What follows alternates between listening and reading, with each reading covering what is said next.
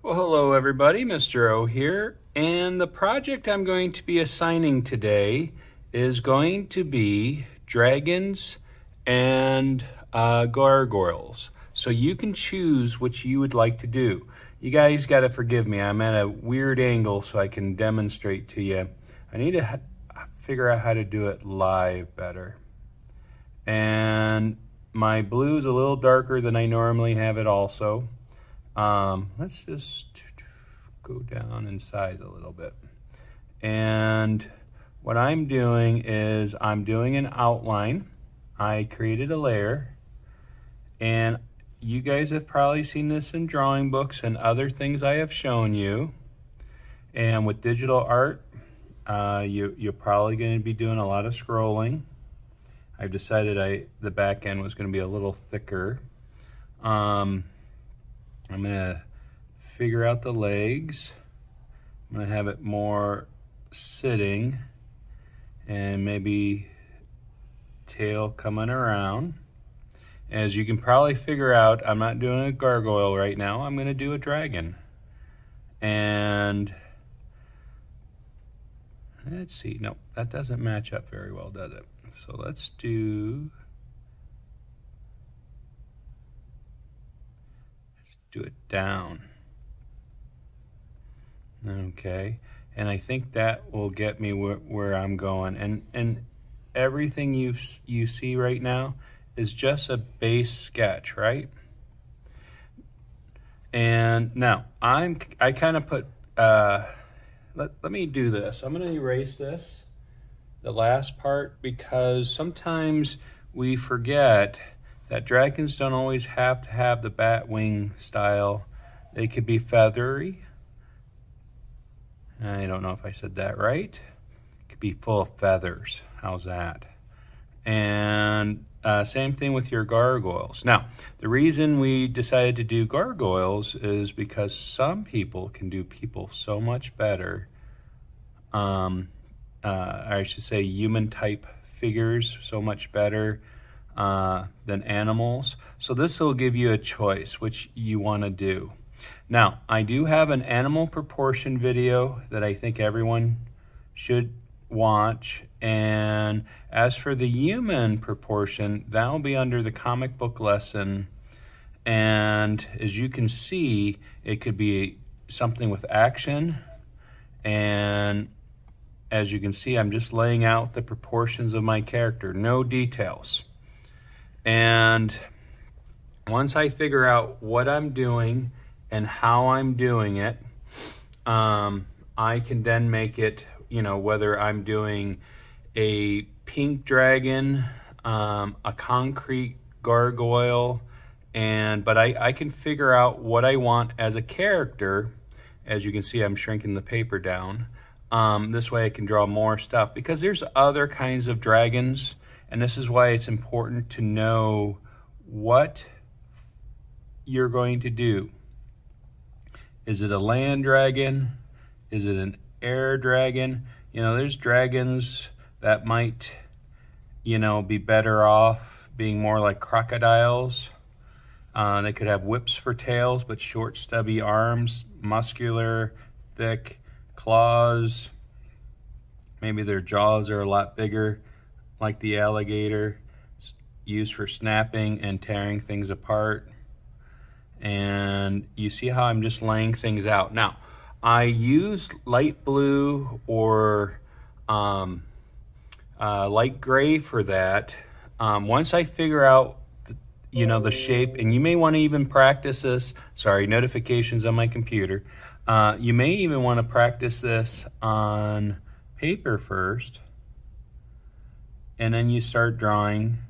I think of, let's say, a giraffe, and how I'm going to do the head could be a little different, could be more bird-like. And I might just take that line and go back a little bit. Could have a puff of smoke. Is it going to be featherly? I'm making up words now. Is it going to have more feathers coming out? I'll have a Mr. O to English dictionary for you guys in case you're getting kind of confused. As I said, sometimes when I'm tired, my speech impediment, I don't know if that's really speech impediment or just I like my own words. I have a thing. So as you can see, I'm starting to lay things out. Now, how does that look? You know, and then I'm just going to do here, I'm going to show you the next step. And that's kind of like inking your, and as you can see, I have lots of rough lines. Nothing is totally, you know, finish here. It's still very rough, a lot of extra lines, right guys? You can see that. And what I'll do is I'm going to add a layer. There's my cursor. And I'm going to add a layer, and it would probably be better if I named it, but I'm not going to worry about that right now. And I'm going to switch this, that way I can just turn it black. And I want this line to probably be a little thinner. This way it's more of a detailed line, maybe a little thicker than that. And a little thinner, there we go. I can actually shoot it down this way. There we go, go to 11. And I'm going to increase the size so you guys can see the detailing a lot better. And so I have my black, and you know what? I'm going to switch what I'm doing here, which I'm using. I'm looking for my real gel pen. And here we go, pens are over. I was already in the right spot, real gel pen. And I think what I want to do is increase that size there. And that way, when I'm inking, you see what I'm doing here? And even though that's going to be a different color, I can get the pupil. And I'm thinking of more of a cat's eye right now. So I'm putting that, I'm not going to color anything. I don't want, I want some texture to the ridges. If this is going to be a beak, I want it to kind of have, if you look at birds and stuff, the way it comes out, I don't know if I 100% want that just yet, but you see how nice and smooth my lines are? And when I do this, this will allow me some choices. And I want to do something original. You can't always do that. I don't know. That wasn't like intentional there, but I do like the look of that. You know, gotta have some teeth. Now, is this a nice dragon? Is it a bad dragon? We don't know. We'll wait as we go, as I'm thinking about where would a dragon like this live. Let me just start working on the neck a little bit, because I want to show you large scales. I have a video that we'll watch dealing with scales, feathers, hair, because, you know, between gargoyles and everything, you're going to want texture. And as you can see, I'm slowly building, and I'm going to just show you, those are large scales, but let's just kind of show you some smaller scale. Now, you do not have to draw every scale. Now, you do want to draw some, even if they're small. It might be 3, might be 4, just to show a little texture there. And I'm going to do a little more work. Something is bothering me around the eyes, maybe just a little ridges and stuff, some wrinkles, because, you know, even if it is scales, it's going to have texture. And so that is the start of me designing, and I'm just going to go down here, and I just want to kind of show you, claws are always kind of cool. So here I'm going to do a finger claw, and it's kind of like when you're adding a ring or a necklace, you want to go beyond, because the claws kind of grow out.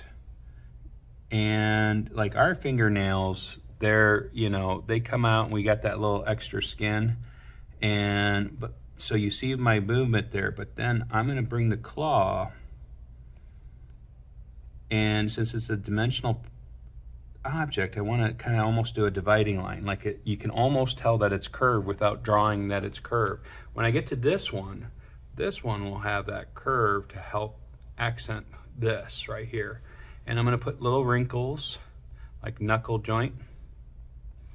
And it doesn't seem like much. And then when I make this disappear, this layer, now for some of you, you're learning, you know, exactly what that's going to look like. So that's what it's looking like right now. And if we go over somewhere, I'll have to shrink it down so I can find my, oh, that's because I can't find it because I don't have my, when we're talking about gargoyles and stuff, your gargoyle, research it. You know, they're something that, you know, they protect a lot of churches and monasteries. And let's just say I'm going to just do a horn here. Now, what I probably am going to do when I texture it, I might just take an eraser, make sure that good, it's not too big. And I'm going to put some cracks in it. Go back to the pen. And because I wasn't sure where, and it's almost, I know it's like extra work, but sometimes going back in, I'm gonna put some cracks there. So it gives it that concrete look. So everything's a little harsher when it comes to the gargoyle maybe. You can be softer, and when you do hair, can your gargoyle have hair? Yes. Can your dragon have hair? Absolutely. They could have manes like lions, or they could have hair on top of their heads. So you need to design something original. I know the first impulse is to find something on the internet and trace it. Don't do that. We're going to be having a contest this year with an actual company where you can win a device, not like this one, but made by the same company. That's pretty awesome. Okay, sorry for the shaking table. I'm kneeing the table here. So guys, get started on practicing and designing. We can call the school year of 21-22 the year of the dragon. Like even myself, I'm kind of so inspired about doing dragons. The teachers are having an art show at the Art Center in May.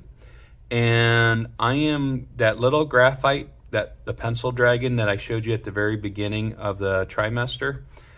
I am going to do that, but on a large paper. And I got a great idea about changing the pose and making something that looks adorable and scary at the same time. I guess that's just kind of how I do things. So you guys have a great day, and let me do this. Like I said, even though this is an instructional video versus my YouTube channel, don't forget. All right, we'll talk to you later. Sorry for the shaky cam.